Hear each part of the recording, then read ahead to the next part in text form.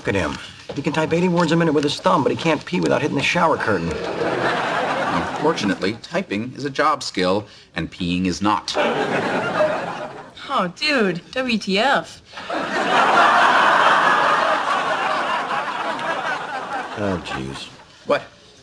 That woman over there, we used to go out. Did it not end well?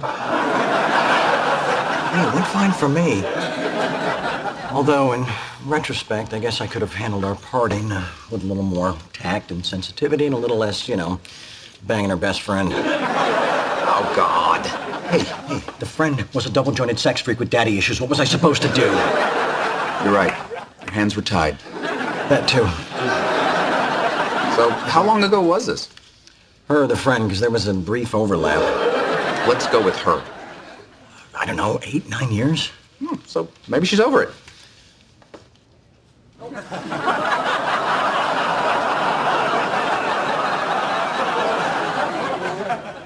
Or maybe not. All right, here's the plan. I'm gonna go to the bathroom. You count to 10, then scream like a girl and start giving Jake the Heimlich maneuver. Don't be ridiculous. Charlie? Hi. Okay, if she reaches into her purse, I'm using numbnuts as a human shield. Hey, Rissy, long time. I know. Yep, long time. Yeah, Time is a great healer, isn't it? of some things. Hey, congratulations on your new career. Thank you. It's hard to believe Charlie Harper is a children's singing star. Well, you know how much I love Kid. Yep, long time. Looks like your little guy enjoys music. Oh, yeah, he loves it. He's actually quite the piano player, too. Piano. You hear that, Charlie? Young man plays piano just like you. Lots of kids play piano.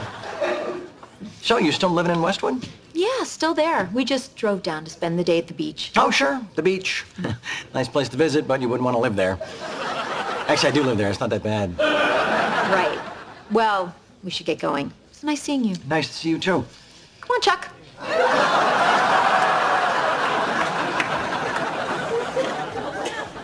Chuck. I heard it. Lots of kids named Chuck. It's a nickname for Charles, isn't it?